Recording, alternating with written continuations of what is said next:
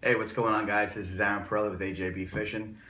Today I want to really get not too involved, but involved enough for you guys to have the confidence to throw a bait that I love throwing and I have tremendous confidence in, and they are called swim jigs. Okay, there's a lot of brands out there, but there's one brand that I stick with that I swear by, and they are a top-notch swim jig. And I'm going to tell you why I feel it's a top-notch swim jig and pretty much break down the components that are in it, what makes it so durable, what makes it run true, and what makes me have so much confidence in using it. I'm going to break down two colors for you, and hopefully this will get you into swim jig fishing, because we're right at that area right now when the spawn is almost over. The smallies are already off the beds, they're already cruising around. The largemouth, the females are gone, and the males are still kind of on there just hanging around, but they're guarding. And you got other people's other fish that are on the outside outskirts that are just looking to smash and hammer anything that come into the area. So a swim jig is a great technique to get in there and try to get those fish, okay, that are a little bit finicky on biting, but they love anything that imitates any kind of bait fish or shad coming in, okay? So stick around, let's take a look at these. I'm gonna get in even closer with the camera so you can see pure detail on these jigs, okay? Right back. Okay, guys, we're back, and you are looking at the Divine Swim Jig by Sixth Sense. Those are two colors that I use primarily whenever I'm using swim jigs, okay? They are called the Sexified, which is a really, really nice colored jig when you get into that dirtier water. Just because of that chartreuse highlight, I really, really enjoy that chartreuse highlight a lot. And this is your Threadfin shad for clearer water, okay? I like the Threadfin shad because it imitates all kinds of things. Like you can imitate a gizzard shad or any kind of, alewife or any of those other kinds of shads that are in the water. But in clear water, it's awesome. I love it, In dirtier water, I love to add a little bit of chartreuse. Now, what makes these jigs really stand out apart from any other swim jigs that are out on the market, you have absolute, precise, weed guards that are straight as an arrow, okay? Your heads on these, the detail is absolutely amazing. When was the last time you actually seen a swim jig with a gill plate, okay? Recessed eyes, you have eye sockets on these. A keel, look at the keel on the bottom of this, okay?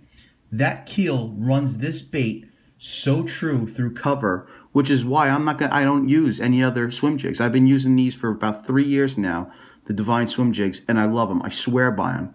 And you have a stout, and I mean a very, very stout 5/0 hook, okay? Strong, strong hook, okay? And here's my favorite part right here. This is the selling factor to any kind of swim jig you're gonna want, because I love a good bait keeper.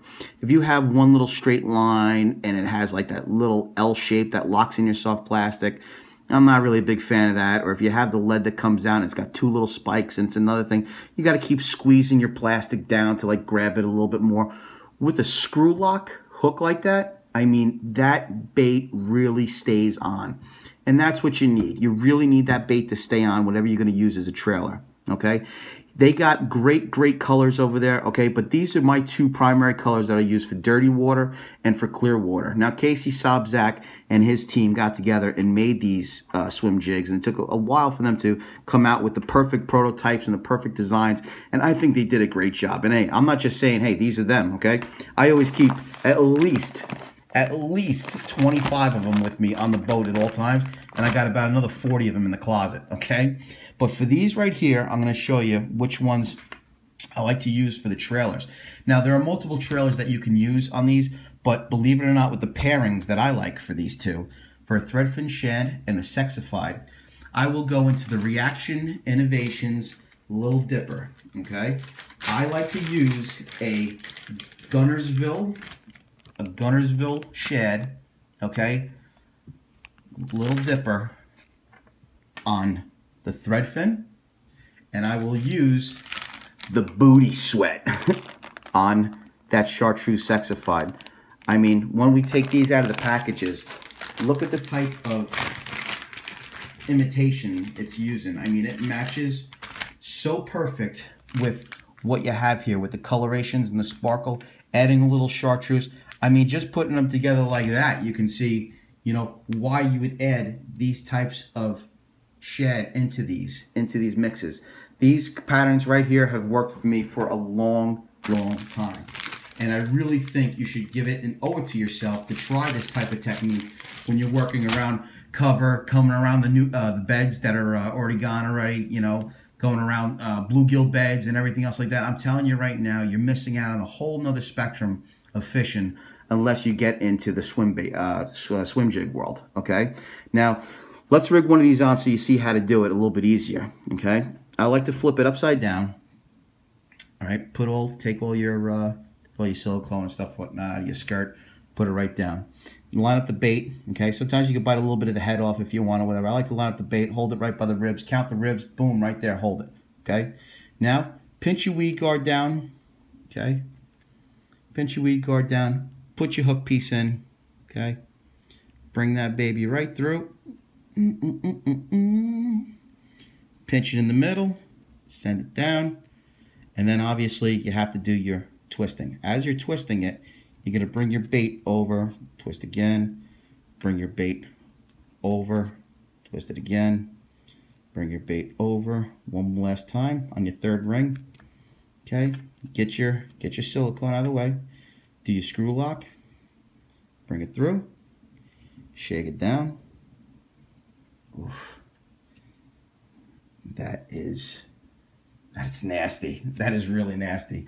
And I'm telling you right now, it's the same with the other one. Now, when I use these, I like to use a high-speed retreat reel. I never use anything less than a 7-foot medium-heavy rod, okay? When I go for the line, I have to use at least 17-pound fluorocarbon because you really want to jack them up. And the fluorocarbon, you don't really want them to see the line. So I'll actually do without the braid backing with the fluorocarbon leader. I'm going to go straight fluorocarbon on this, anywhere between 15 to 17. I really like the 17. But if you're really downsized and you're getting a little line skittish, you can go into that 15-pound ratio.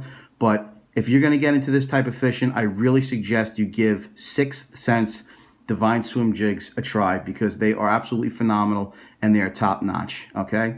I'm glad you guys stuck around to watch this video. I really hope you enjoy it. Get out there, try these colors, and I'll put on the description below on which colors they are and which jigs, okay? Once again, this is Sexified, and this is Threadfin Shad, okay? Reaction Innovation Little Dippers. Get it there. Gunnersville Shad and Booty Sweat. Go get them, guys. Good luck on the water. Thumbs up.